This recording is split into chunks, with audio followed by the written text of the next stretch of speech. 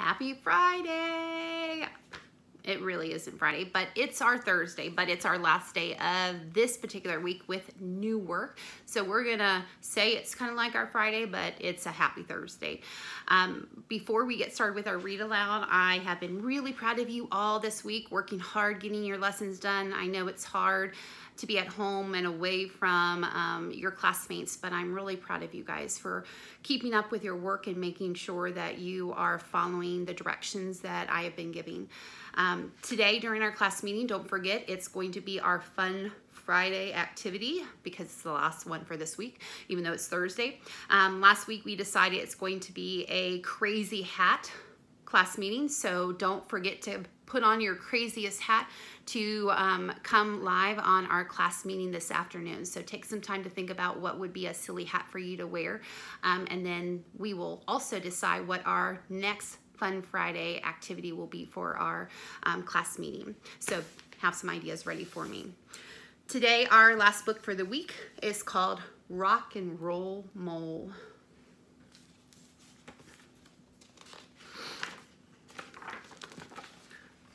Mole had a rock and roll soul. He woke up each morning yelling, "Let's rock this house!" He wore a leather jacket, even in summer, and shades, even at night. And he could strut just like his idol, Mick Badger. At school, 3 chicks followed him around. They screamed, "Ooh, Mole!" in their tweety voices. "Your jacket is so cool," his best friend Pig often told him. "I love your shades," Raccoon always said. Oh yeah, Mole had style, all right. When he was alone, he could strut, snarl, and play guitar like a legend. But the thought of performing in front of others made him shake in his shades. Pig was the only one who had ever heard him play. "You're awesome," Pig said. "You should play in front of the whole school." Mole didn't say anything. It was one thing to play in front of Pig, but the whole school? No way. Pig already had an idea, though. He wanted to put on a talent show. Raccoon could torch the crowd with his extreme skateboard stunts. The chicks would rip it up with their sweet songbird voices. Pig knew some smooth dance moves. He positively sizzled. And Mole? Everybody knew what he should do. "You'll rule the stage with your guitar," said Pig. Yeah, said Mole.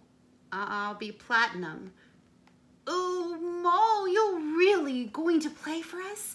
All 3 chicks fainted on the spot. But that night, Mole worried. He stared at his posters of Moo 2 and Goose Springsteen. What if I'm no good, he wondered. But they were like just posters, so they couldn't answer him.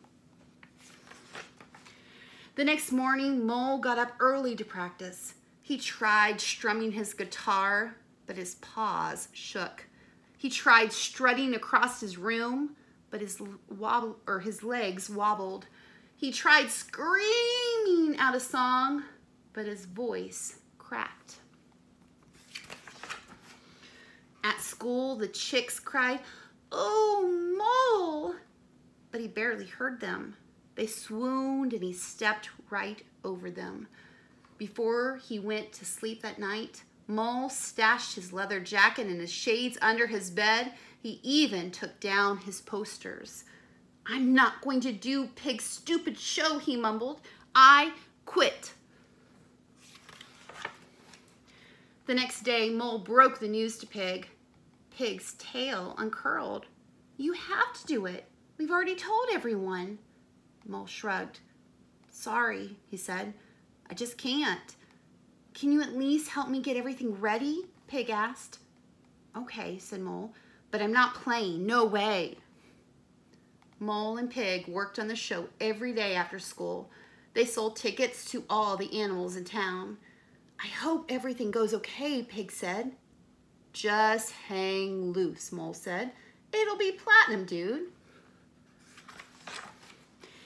But the night of the show, Pig was sweating more than usual. My iPod is broken. I don't have music. How am I supposed to dance? Mole looked at his best friend's worried face. He knew what he should do. I'll be right back, he said. Mole ran to his house and got his guitar. He put on his shades and his leather jacket. Just hang loose, he told himself. But when he pictured the audience, he started to shake. Then he thought of Pig, and he gave himself a rattle. Finally, he was ready to roll. Pig's face brightened when he saw Mole. I knew you'd come through. From backstage, Mole and Pig watched until it was their turn. Let's give it up for Mole and Pig, cried Raccoon.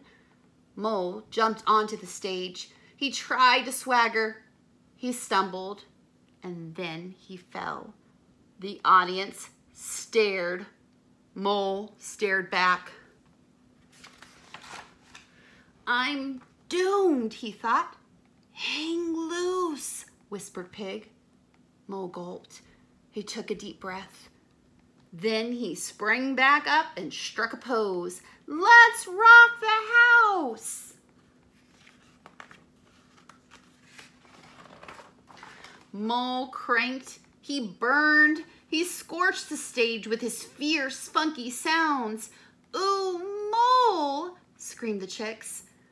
He played and sang like the supersonic, groovalicious rock star that he was. He strutted and snarled, ripped and roared, while Pig shimmied and shook his bad pink self.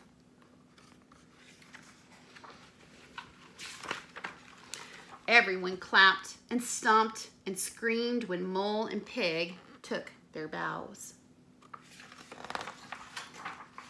We really showed them who's boss, said Pig. Mole smiled. Pig, we were pure platinum.